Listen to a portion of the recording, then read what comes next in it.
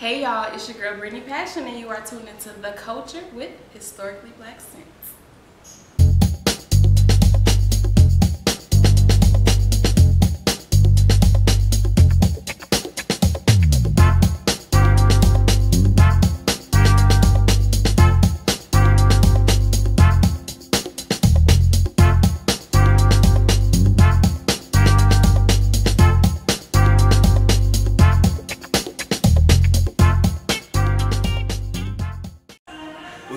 What's good, everybody? You are now tuned in to another episode of Historically Black Sense. We got a very special guest with us today, Miss Brittany Passion, model, host, actress. I don't know, man. She wears so many hats, you know. But yeah, what's going on? How you doing? I'm doing good. Glad to be here. You forgot, radio personality, brand ambassador. Okay, I said host people. I'm sorry, host and radio personality. Jackie, all trades. Yeah. She got so much going on, man. Yes, but thank you for coming through. Yes, thank you for having me. Anytime, you always welcome on the couch. All right. Yeah, let's get into it. Tell the people a little bit about yourself.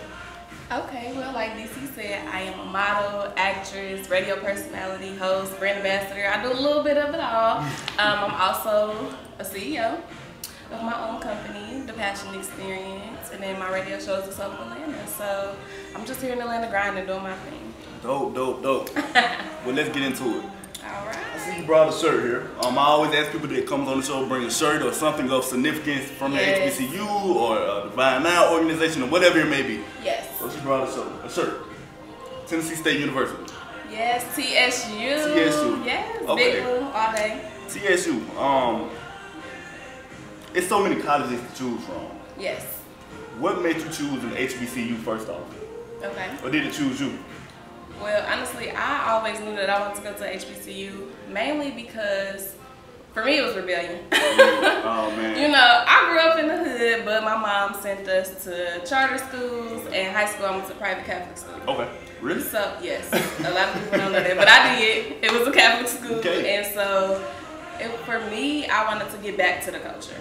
I feel like I missed the part of that during high school, except for when we had, basketball games and stuff against other schools. Definitely. Then when I walked home, I was in the hood. But no, I always knew that I wanted to go to HBCU, and most of my teachers and coaches, they all went to HBCU. So I was like, okay. Okay. What made you choose Tennessee State University?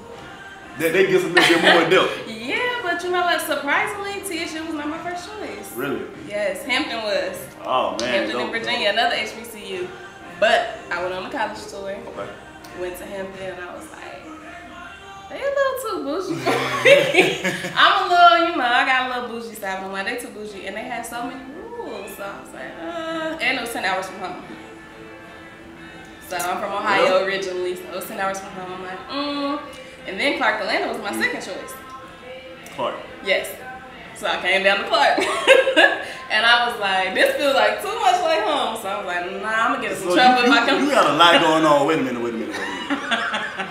There's two schools that's already down. So I'm thinking that you were very picky, first of all. I was. All right. I was. So what was your third choice? Because I know you had a third one. Oh, so this is the Tennessee State University. Shout out to Tennessee State University. I guess the third time is a charm. Yeah. I loved it. So I was like, okay, cool, TSU. I had family in Nashville. My best friend was going to TSU. I heard about the band, and then I came down in June. So I graduated in May. Came down in June, tried out for cheerleading, made the team. So I'm like, TSU it is. Oh man, I didn't even know that you were a cheerleader. Everybody learning something new, huh? All right. So, how would you say that your experience in an HBCU was? Because I ask people all the time. We meet people every day from PWIs, whatever they do, trade school, technical colleges, anything. Yes, exactly. But it's something about talking to an HBCU alum, and it's so different. It's a culture shock to a lot of people. So, what was your experience like? For me, TSU was definitely a culture shock because, like I said, I grew up in the hood. Okay. But I went to good schools. I went to a private school. So for me to come down to Nashville, first of all, I'm a city girl. Okay. I'm a big city, not the city girls, but I'm a city girl. Girls. For me, Nashville was country. I got a little twang from being in Nashville for so long. How I talk now, but meeting people all over from Detroit to Memphis, Tennessee, California, St. Louis. I was like, oh, from the way people talk, dress, mannerisms, men. She had to throw that in there. She would. Men, guys from different areas, and you know. I bet she liked that part of people. Don't do me, but no, you know, it was definitely a big culture shock. But one thing I did learn was how to survive. Because everybody's saying college you broke. You are broke, but you learn how to manage. You learn how to make it work. So another thing I learned really was discipline, because when you go to college, you there on your own. I mean, it's a big family. You have other people, but my mama wasn't there to be like, okay, Brittany, you got to wake up. She wasn't my alarm clock. So I had to wake up at 5 to go to cheerleading practice and run.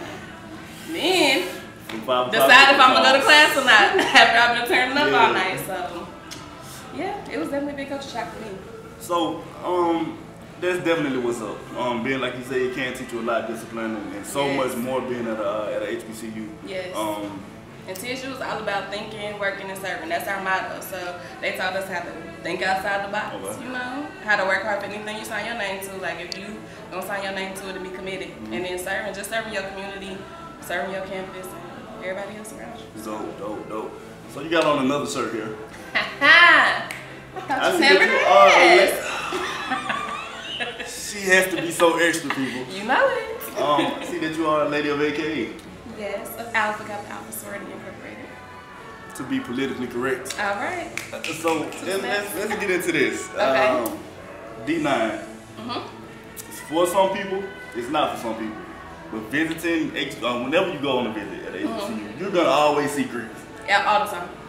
If you're going to a certain day that they have people. They're gonna always have Greeks on the yard step in or whatever. Are you gonna see the plots? You're gonna see it. You're gonna see the plots. You're gonna see the stone. It's gonna be an attention grabber for anybody who's in high school visiting their campus, and people who are out of high school and just may want to attend the HBCU, or you know, who's already out of high school. So, what made you choose AKA, or did AKA choose you? I think it was both. So I never would have guessed AKA when I first met you. So. Really? Nah. You know what? It's crazy that you say that, because when I ask people, you know, they ask me if I'm in a sorority, and I'm like, guess which one? They never say AKA. What y'all trying to say? I'm saying I like AKAs. People, don't get me wrong. I love AKAs. I love all sororities. I'm not gonna lie to you. Yeah, we know. You love women. I'm just saying. I do. But I love all sororities, but I just never would have guessed AKA though. So I mean, they kind of let me know that there's so many different components to you. It is, because I don't know, I'm just multifaceted.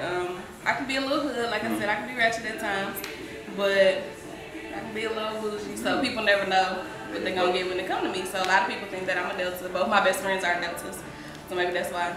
Combination though. Yes, both of them are Deltas, but I think that Alpha Kappa Alpha Sorority Incorporated, I think it chose me, and I chose it because, going back to what I said earlier, all of my cheerleading coaches, my dance coaches, my mentors, my teachers, everybody that had an impact on my life growing up were all AKs. Oh, dope. So in high school, I was in a group called Alpha Pals. So we would do community service on the weekends.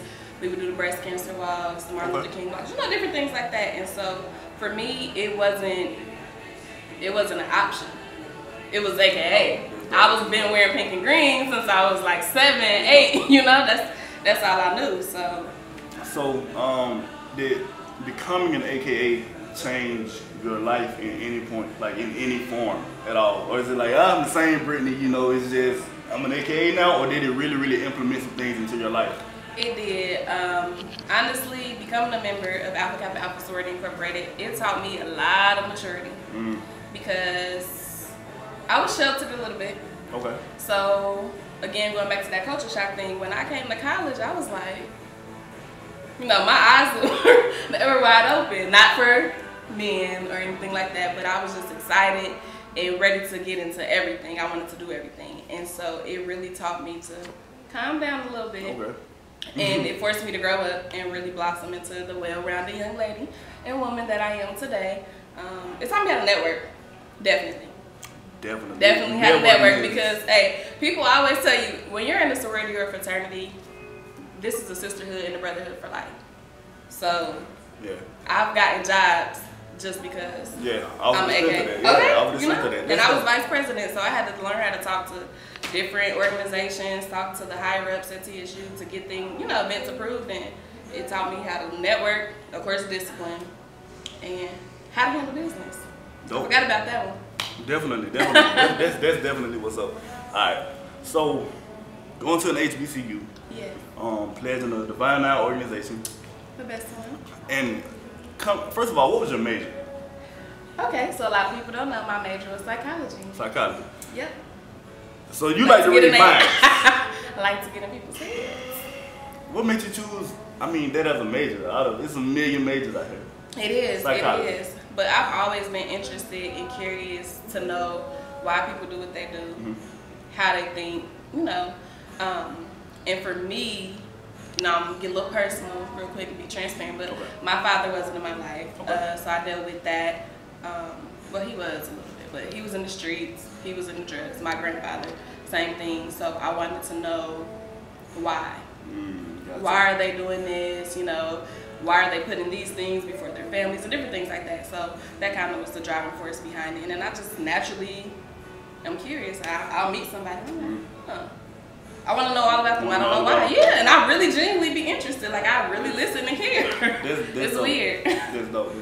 All right, so by your major being psychology, I mean, what made you, now you're a radio host, a model, actress, how did that shift from psychology to entertainment? Well, you know, one thing about it is really no different. Because with me being naturally curious about other people, I know with acting, it allowed me to step into their shoes and take on that role, take on that character. But while I was attending TSU, modeling was an outlet for me. It was a coping skill. Gotcha. Because with cheerleading and AKA, I didn't have time to do anything else. I didn't have time to join the modeling team and do this and do that like I wanted to, you know. Man, a lot of time. It gets, most of the time. Majority of the time. And so for me, modeling was my outlet. It was my coping skill. And I would just do it for fun, you know, to clear my head or to do a little calendar for my boyfriend or something. But, yeah. No, but seriously, and this interview is, it was about to be over, people. No, go ahead. No, but seriously, it was an outlet for me. So that's kind of how I got started. Somebody was like, hey, you gotta look, you should do this seriously. Okay. And then modeling led to acting. I left my career. I was a case manager for 6 years, using my degree. So you did use it? Well, I got 2 of them, so I was using both of them. And that's another thing. I got a master's in counseling. 2 degrees, people. Yeah. You never know what you're going to do. I need a counselor anyway. So. I don't think I can counsel you. No. She always gives me a hard time. I'll be a listening ear. She always gives me a hard time. I'll be a listening ear. I'll be a listening ear, but you know, so I left my job and moved out here to Atlanta to follow my dreams. So. Okay, so you wear so many hats. What do you like best out of modeling, hosting, radio personality, you know what? acting? That's a good question. I don't think nobody's ever asked me that. What do I like best? Honestly, I just like inspiring people. I love entertaining people. It's not for me. I do this for y'all, for other people to say, hey, I know Brittany. I grew up with Brittany. If she can do it, I can do it. Okay. You know, Tyler Perry's out here making moves and major moves. Major moves. Okay, my whole move to Tyler Perry this week. Okay, and I just want to be able to be in a position like that. Yeah. To do for my people, my family, my communities. Okay, cool. What has going to Tennessee State University as well as being a lady of AKA, what has that implemented in your life that you've carried into what you do now?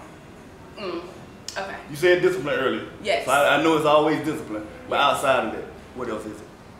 So what has TSU taught me, and AKA? Yeah, that you have. That you've carried on into to hosting, acting, modeling your whole career right now. Pretty much going back to that whole thing of thinking, working, serving. When I say working, putting my name or giving 110% to anything I put my name to. Okay. If Brittany says she's going to do it, then I'm going to commit to it, then I'm going to do it, whether it's modeling, whether it's acting, radio personality. I'm going to give 110% in each. I'm not going to do 20% over here and, 50% over here. They all going to get me, 110% of me. So that's one thing that AKA and TSU taught me. Always give 110% and be committed, because you can't be no t-shirt wearer. You can't be no t-shirt wearer At TSU, you can't be no t-shirt wearer. Nope. And Alpha Kappa Alpha Sorority Incorporated, and you definitely can't be a t-shirt wearer in life. Hey, you heard it. And if you don't know where t-shirt wearer is, look it up. A little bit like clout chasing a little bit. You just doing it just because it look good. Yeah, definitely. So, tell the people about any projects that you have, like anything that you've been in, things that you have going on now. This radio show, what inspired the radio show? How did it come about? Because I know this is like a new venture for you, right? Yes, it is. It is. So, to answer your first question, I've been in a lot of projects, so you'll just have to go to my Instagram or my website, Brittany Passion, I think it's @wix.com, to find some of my past projects. Right now I'm working on a play. Okay. So I'm in the play Saturday. I'm excited about that. What's the name of the play? It's called Hosea. Hosea? Where's it? It's going to be here in Atlanta? Or yes. What? Well, no, it's going to be at Griffin Auditorium. Okay. In Griffin, Georgia. So okay. It's about an hour away, depending on where you live. For me, it's 2 hours away. Okay, cool. But I'm in the play, and I play the lead female Gomer. Based on the biblical story of Hosea and Gomer, so look that up if y'all want to know more information. That takes a lot of time though, right? Like, it does. Being on the play takes a lot of time. It does. It's different. It's a different rush than TV and film. Is it something that you got into and you was like, hey, I want to do this, and then when you found out how much time it took, you was like, but you said you had to do it 100%. I go in every day like it's a new day. Okay. Because at the end of the day, this is what I asked for, and I'm not gonna complain. You know what I'm saying? They have a meme going around that says something about don't complain about having too much on your plate. The goal was to eat. Okay, so that's true. I go in every day with a new mentality and be ready to work. But I think you asked me, question about radio person. Yeah. So that is a new venture for me. I love entertaining, I love talking, as you can see. Me and my best friend decided to start a radio show called The Soul of Atlanta. The soul is spelled S-O-L-E, okay. Meaning the foundation, okay. The purpose. So what we do is we interview people all over Atlanta, actors, models, fitness, doctors, lawyers, okay. Everybody who move to Atlanta, to follow their dreams okay. and are doing good things, or who are from here and better in their community. So it's like, it's the soul of Atlanta. These people are making up Atlanta. And I like want to know why?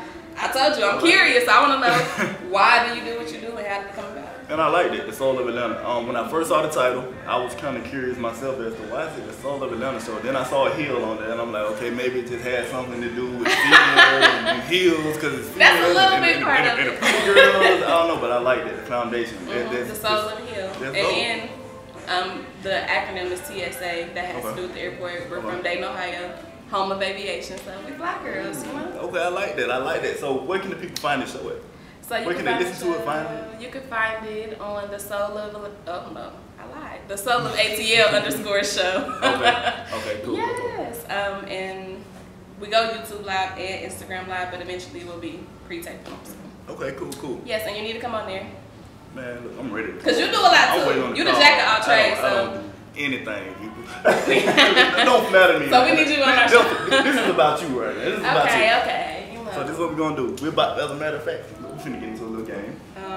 Wait, what kind of game? It's a PG game, right? Because I got my AK shirt on. I'm representing It's very PG. It's very PG. It's fun though. Okay. This is a couple of insights about Miss Brittany Passion, and during her journey. Well, I'm ready then. So I got like, as long as it's PG. Got like 10 questions. I'm gonna mix them up. 10? We're not gonna go through all 10. Okay. I want you to pick like 2 or 3. All right, go ahead and pick the first one. One with the number on it. I'm gonna go with number 9. You go with number 9. You would say number 9. I don't even know what number 9 is no more. So we're gonna just go with just pick one. We keep picking one with a number or else. Oh, okay. I'm gonna go with this one. You're gonna go with 6. Yeah. Okay, easy question. Do you prefer spring or fall semester? Ooh. You know what? I prefer spring semester. Fall semester is always hard. It's hard. Midterms, and you getting back from summer break, and you just ain't really feeling it. Spring semester is where it's turned up. That's where all the step shows happen, all the Greek weeks. Spring semester is lit. It's lit. It is. I probate. Very much so. Yes. Very much so. Fall semester, boo. I'm with you on that one. Spring semester. All right. Pick another one. 2. Got like 2 over here. Okay. Did you? No, it's not bad. It's not bad. You ain't even picked the bad ones, unfortunately for me. Did you prefer on-campus living or off-campus? I lived on campus. Okay. All 4 years. The first 2 years I lived in the dorm, and I hated it. So really I was staying with my boo. But the last 2 years I stayed on. You don't want to shout him out? No. Okay, all right.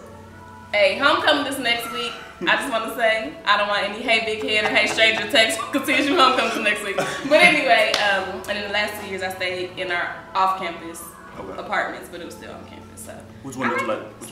Campus. Well, okay, did you like the apartments better or the dorm? The apartments. The apartments. All right, cool. Definitely. Cool. I'm gonna pick one more question. I'm gonna let you pick. I don't even know what's on these. That's the crazy thing. I don't know what all is left on here. Oh Lord, I should have picked. Question 5. What is your most embarrassing moment from I college? know. How was I gonna get this question? Most embarrassing moment. Whew, I'm trying to think if well, I've had a lot. I plead the fifth on that one. Pick another question. You can't plead the fifth. My most embarrassing moment? Yeah. I got a little messed up. Got a little messed up one time and I threw up all over my line sister's BMW, all white, and she had peanut butter seats. And she was not happy. And I was so embarrassed because it was my birthday. My birthday was New Year's Eve. I was feeling myself, thought I was looking good, and everybody saw me. And back then, thank God, social media wasn't around. That's all I'm gonna say. It was around, but people wasn't really recording. She got the fight. But look, anyway. One time. No, I didn't. You would.